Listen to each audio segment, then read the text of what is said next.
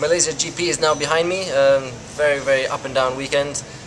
More down, unfortunately. Qualifying again, very strong. I mean, it's very strange. We're so strong in qualifying, but struggling a bit in the race. And in qualifying, you know, with the car we have, we can fight for a front row. And then you go in the race, and this time, strategy-wise, everything was going well. I was P4, I think, after the red flag and after the pit stop there, so that was good. And from then on, I thought, okay, maybe now I can do something good this time. And then it just started going backwards, but big time.